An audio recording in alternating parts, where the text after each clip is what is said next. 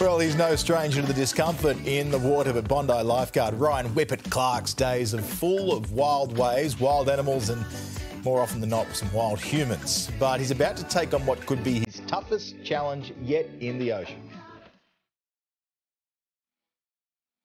We're used to seeing him on the warm, beautiful beach in Bondi.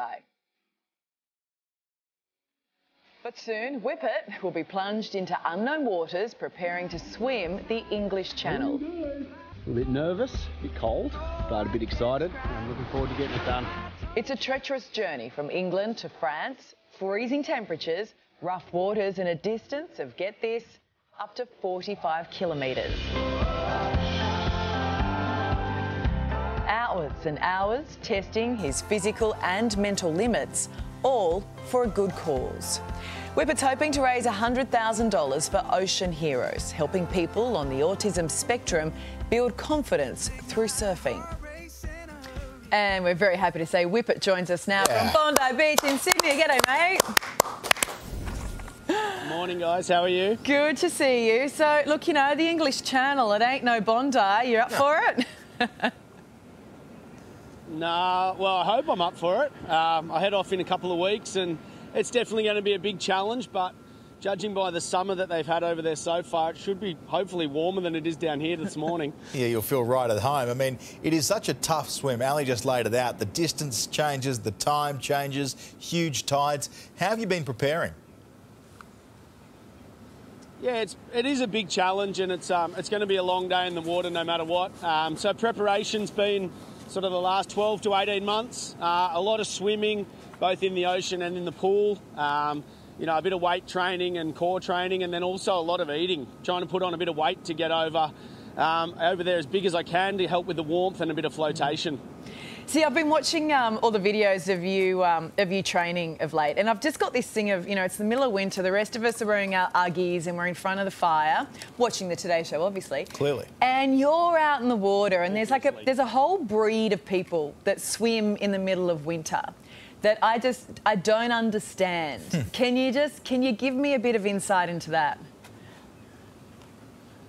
I didn't fully understand it until I started training for the English Channel either, why you'd want to get down there early in the morning. But, you know, it's beautiful. The winter, it is cold, but it's refreshing, and it's probably the best way you can start your day. So for me, the training's been, it's long and it's hard, but it's also rewarding. And, I mean, when you look out there and it's a sunny day and you're swimming around the headlands, there's sort of no better place to be, really. And, I mean, this is all being done for a great cause. Can you tell us about that? So Ocean Heroes it was formed by a group of guys over in Western Australia about 6 years ago. And the boys over there wanted to be able to give kids living with autism and their families the experience to be able to build confidence and to learn how to surf in a safe and inclusive environment. So they've been doing it over there, and our goal is to raise $100,000 so that we can set up an arm of Ocean Heroes on the East Coast and be able to provide kids on the autism spectrum the ability to get in the ocean on a regular basis.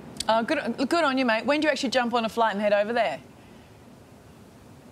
So I leave in 2 weeks, just over 2 weeks. Hopefully I'll be swimming about a week after I get there, all going well with the weather and the tides. And, it should be done in a few weeks. All right, well, you've been talking the talk this morning, mate. How about we walk the walk? And there's a big ocean there behind you.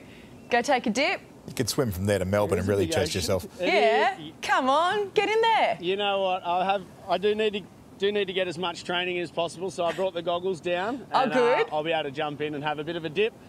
Off you go. I expect you to be joining me next winter, though, Ali. Next winter? Oh, I've got this dodgy knee, right? And Ali was saying in the ad break she thinks she could do it. So if you can get her into the water. I reckon she'd be a good chance. She's pretty tough, Ali, so I reckon we get her in training and give it a crack. All right, I'm going to commit to that next winter. Off you go. Go for a bit of a swim. Tell us how cold the water is, and good luck when you get over there. See you guys. Thanks for the support. Good stuff. Just stay with him here while he goes. Let's hold this. Yeah, just prove that he's actually going to do it. But he's been... he's had his 3 kids out with him, the boys out with him while he's been training in Sydney Harbour. Off he goes. Talk about going to work with Dad. That's a tough equation, isn't it? Oh, they've been in the boat and the kayak. Right. No. I mean, it's still a I think tough his baby's like 9 months old or something. He's Not starting even. young these days. Yeah, that's true. In he goes. You keep going. Yeah, camera's still on you, mate. All right, we'll check back in with him later. But that is a great cause that he's heading over there to do. We wish him all the very, very best. And if you want to support Whippet Swim, you can head to the link in his Instagram bio at @whippet_. And I mean, the water's not even that cold. Safer in your Uggies. Yeah. That cold. It's July.